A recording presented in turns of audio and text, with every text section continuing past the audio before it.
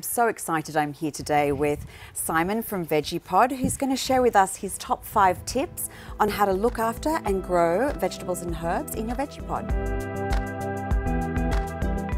The first one's all about sun, sun, sun. So we're growing vegetables, and particularly the big roots, the big fruits need a lot of energy, so lots of sun is key. There are some things like our leafy greens here that can get away with 4 hours or less, but heaps of sun is good for your veg. Tip number 2? Tip number 2 is then also what you're putting your plants in, the soil, right? So we had all the energy coming from the sun, but it's also feeding and getting structure from the soil.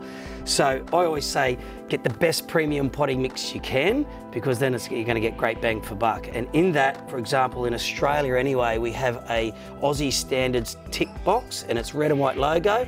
When it's standardised to premium, then you know you've got good slow release ferts in there, the manures are well aged, and you've got great structure.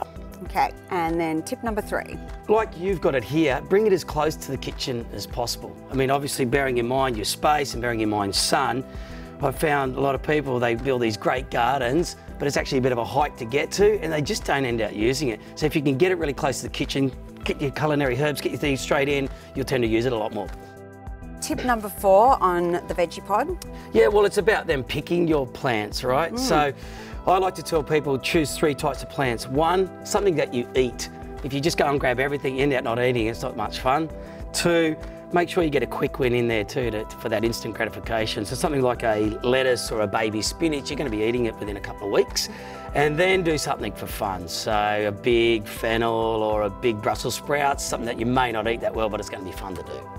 And the last tip, number 5? Yeah, it's all about watering next. I mean, obviously I'm a bit biased for the Vegepods because they are the best watering system around, but generally gardening as a whole, you've got to be on top of your watering. So some things are very sensitive. You can overwater, you can underwater. So with a Vegepod or a wicking bed, any kind of wicking bed, they're great because it draws the water from below and the plants pretty well take what they want. Amazing. Thank you for coming and sharing that with us today. Pleasure, thanks. Yes.